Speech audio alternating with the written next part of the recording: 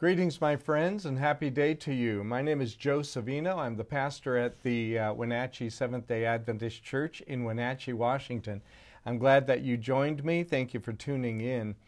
This weekend, we're celebrating mothers, and so I thought it would be appropriate to have a message about God's gift to us through our mothers. Why don't we begin with a word of prayer? Lord in heaven, thank you so much for this time that we can share together today. And I pray that you will inspire us and encourage us as we salute the mothers that each one of us has been given. And we just look forward to this time. And we pray this in Jesus' name. Amen.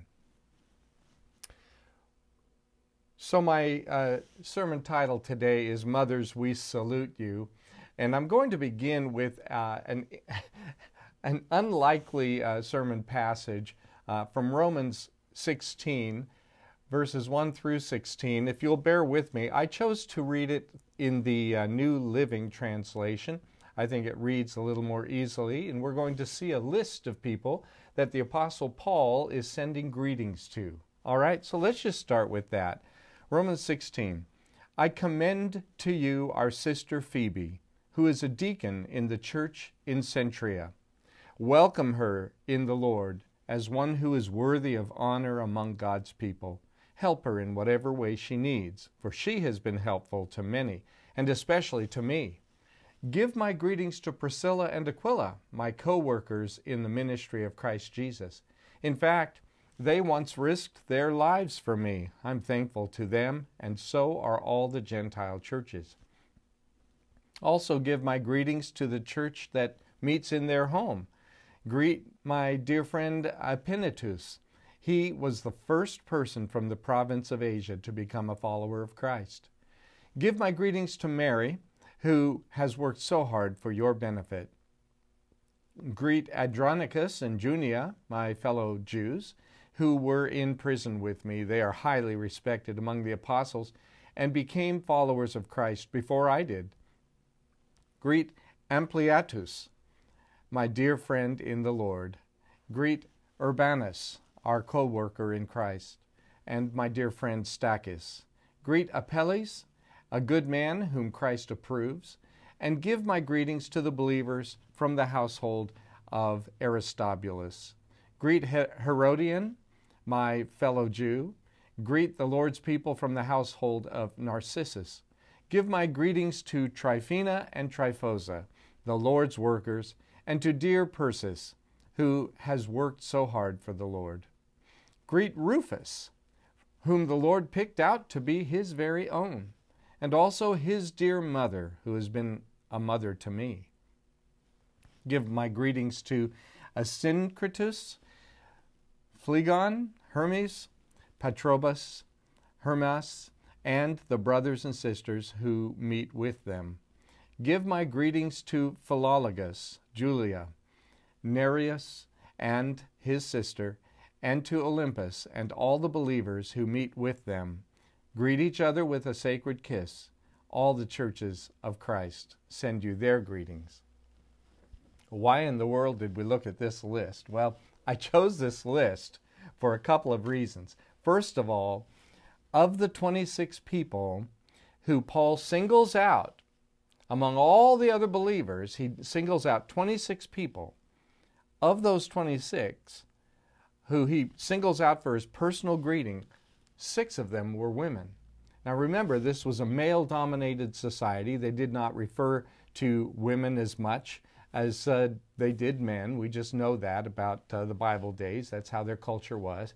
But Paul goes ahead and includes 6 women affectionately in his greetings. Now, that's interesting since Paul has frequently gotten a bum rap for, being a male chauvinist. And I think it also shows the tremendous influence that women had in the early church. I really do.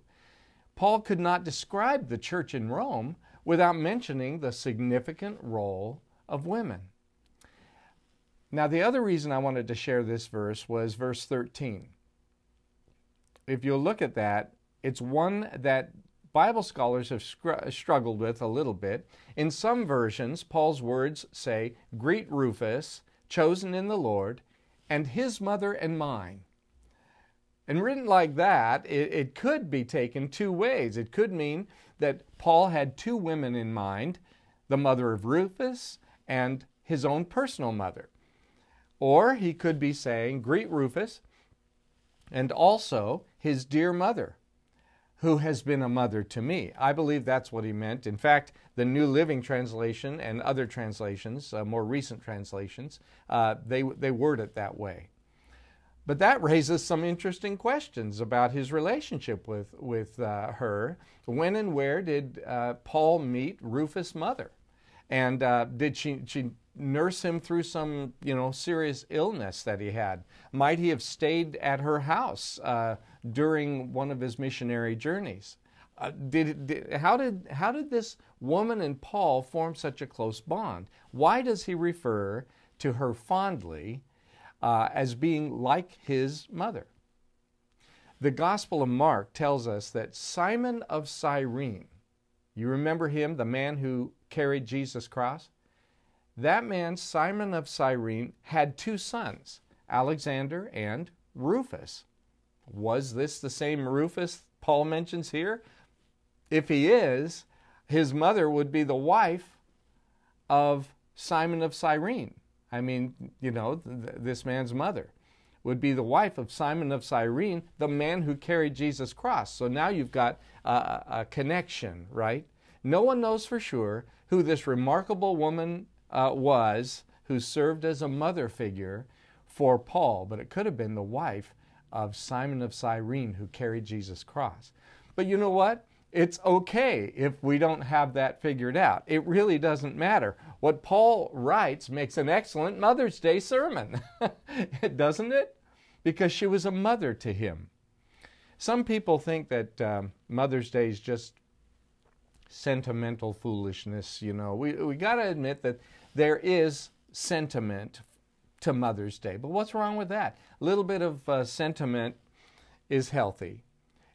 Of course, there are some women in the Bible who were poor examples of motherhood, and yes, there are women even today who abandon or abuse or even corrupt their children, their own children, and who create a poor role model for them. But they are by far the exception. I think most mothers do the right things and deserve recognition. So, this morning, I'd like to join Paul and salute all mothers, all the mothers who are represented out there in TV land, who are viewing today, and all the mothers who are represented. I just want to salute you today. And I think we should salute mothers for three reasons that I'm going to give you today. First of all, mothers should be saluted for their persistent love. Let me give you an example of that. I've noticed something when I've been in hospital waiting rooms. Those rooms just wear out fathers a whole lot more quickly than they do mothers. It just has been my observation. Maybe it's been yours too. I mean, fathers become impatient, and they're going in and out. They're pacing. They're trying to stay busy all the time. But mothers, they're just sitting there sticking it out. They stick it out. A mother's love simply cannot be denied, We read in the Old Testament about a mother. Her name was Rizpah. Is that a familiar name for you? Rizpah was not a very nice woman. She had two illegitimate sons by King Saul. And later, when David ascended to the throne following King Saul, he had these two sons killed. He had them executed, not just because they were King Saul's illegitimate sons, but because they had participated in a conspiracy. And that conspiracy resulted in the deaths of many people. It's an interesting story. And so David ordered that their bodies should be hung out on the public gallows as an example to other, possible conspirators. So he made an example out of them, and there they hung in the public gallows. And that's when Rizpah comes back into the picture again. She goes to this execution site, and she begins a sad and lonely vigil beside the bodies of her two sons that are up on the gallows. And we're told in this very hideous scene that she drove away the vultures by day and the jackals by night. She didn't want scavengers there, and you can figure out why. And when David heard what his mother did, he was moved. What this mother did, not his mother. He was moved to compassion. And so he went to Gibeon. He had those bodies taken down and given a proper burial. Rizpah's vigil speaks to the persistent love of all mothers. Any mother would have done that. The poet Rudyard Kipling wrote these words, "If I were hanged on the highest hill, I know whose love would follow me still. Mother of mine, mother of mine. If I were drowned in the deepest sea, I know whose tears would come down to me. Mother of mine, mother of mine. If I were damned by body and soul, I know whose prayers would make me whole. Mother of mine, mother of mine." You know, long after some fathers have disowned their children, a mother would still be there. A mother's going to be by her children.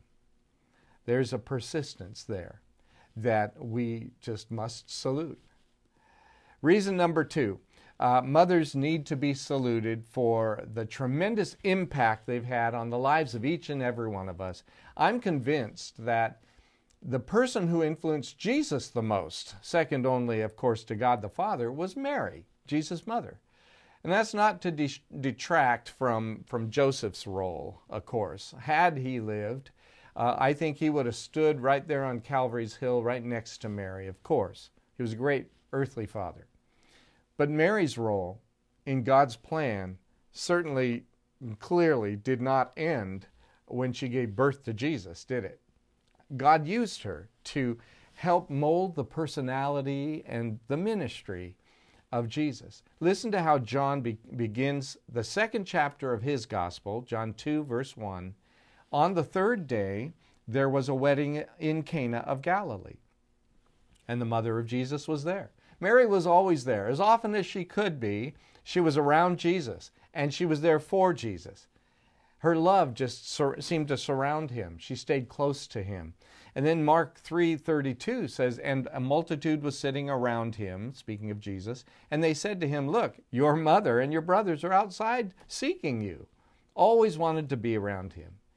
And then, with the sin of the whole world on his shoulders as he hung on that cross, one of the last thoughts that Jesus had on the cross was for the welfare of his mother. John 19:26 and 27. "When Jesus therefore saw his mother and the disciple whom he loved standing by, he said to his mother, 'Woman, behold your son.' Then he said to the disciple, 'Behold your mother.' And from that hour, that disciple took her to his own home." Jesus asked John, this is who that story is about, we believe, he asked John to take care of his mom, you see. And the same type of influence can be seen in other people down through the years, and maybe you could note some. I'll just note a couple of them. John Wesley, the founder of the Methodist movement, he was so deeply influenced by his mother, Susanna Wesley. He and his brother Charles were very, very influenced by Susanna. Abraham Lincoln led this nation, this great nation, through one of its greatest crises. But who made that president the man that he was? Lincoln said it was his mother. In many different ways, we've all been influenced greatly by our mothers, haven't we? And then the final reason that I want to share today that we should be saluting our mothers is because where they are is where home is. Isn't that true? A minister was visiting a family. He was pastoring in Memphis, and he was visiting this new family to town. They had just moved there from Baltimore, Maryland. And the pastor asked the man if he was originally from Baltimore. And the man said these words to him. He said, "No, my family moved around frequently. There's really no one place that I can say was home. I suppose wherever mother was, that's where home was. Isn't that true? Julie and I love it up here in the Northwest. We've always loved it here. So far, we're up to almost 15 years of our ministry that we've spent here in the Northwest. We love it, and we consider it paradise. But Southern California is home. We can't avoid that. We can't ignore that. Southern California is home because that's where our family is. Maybe a number of you can identify that way as well. A house is just a physical place. A home is where our loved ones are. And wherever mother is, that's home. Well, just in closing, let me just say that it is appropriate that we single out a day in the year to recognize mothers. But there shouldn't be a day that goes by when we don't call our mothers blessed. Blessed, to use the King James Version. and the very highest tribute that we can give to our mother, and this is just a challenge to each one of us, the highest tribute that we could give to our mother is not to praise her, not to give her a gift, not to pay her a visit, not even simply to go to church with her on her special big weekend. The greatest tribute that you and I can give to our mother is to be the kind of person that she always hoped that we'd be. Happy Mother's Day to you. Let's pray. Lord in heaven, you are so good to us. What a wonderful and loving Heavenly Father you are to each one of us. Thank you, Father, for giving us our mothers. Godly mothers are such a blessing to each one of us, have been, have helped to shape us, to shape our personality, to shape our character, to lead us in the ways that we should go, and to lead us to the foot of the cross. So today we thank you for our mothers, and we are grateful for the work that they do. We pray, Father, that we will indeed honor them by being all that they hoped we would be, and all that you hope we can be. So we thank you for this time that we've shared with this special emphasis, and we pray these blessings in Jesus' name. Amen. Well, thank you for joining me today. I hope you do have a blessed Mother's Day. God bless you. We'll see you again soon.